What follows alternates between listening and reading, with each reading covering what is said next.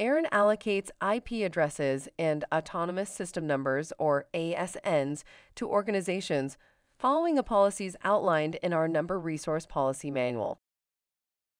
An autonomous system is a group of one or more IP prefixes run by a network operator that maintains a single, clearly defined routing policy.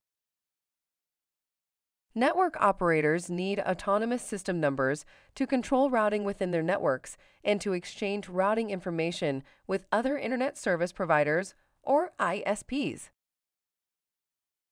ARIN issues ASNs to organizations so they can exchange exterior routing information with neighboring autonomous systems, such as BGP routing information. Before you submit an ASN request, you should review the list of informational items you will need to have when completing your request. You can review this list from ARIN.net by choosing IP addresses and ASNs and then selecting Requesting IP addresses or ASNs from the top navigation menu.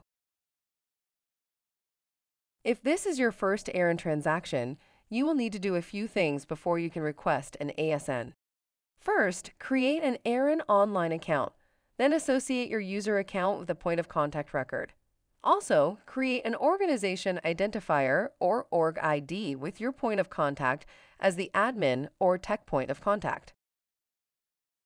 After your ARIN Online account is set up and associated with a point of contact that has the authority to request resources for your organization, you can submit a request for resources.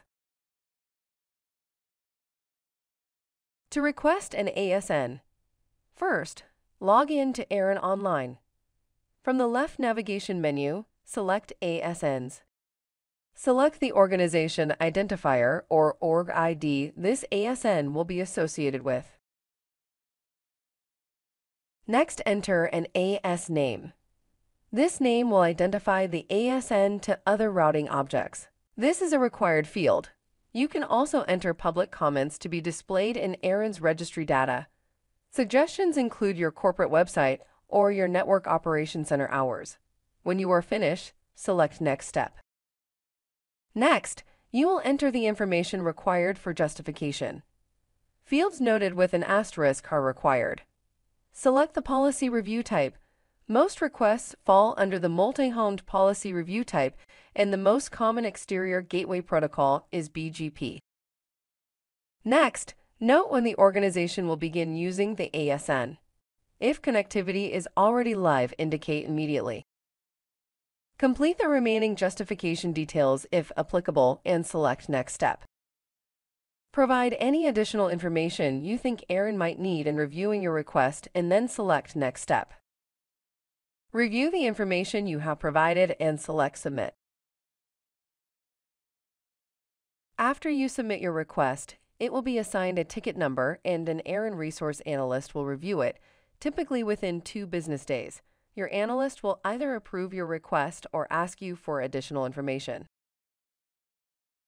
Communications from your analyst will be available in the Messages page of ARIN Online and accessible from the bell symbol in the topmost navigation menu. Once ARIN receives the requested materials and payment from you, your resources will be issued within 2 business days. If you need a status update on your request or have any questions, please call ARIN Registration Services at 703-227-0660. If you need assistance with your invoice, please call ARIN Financial Services at 703-227-9886.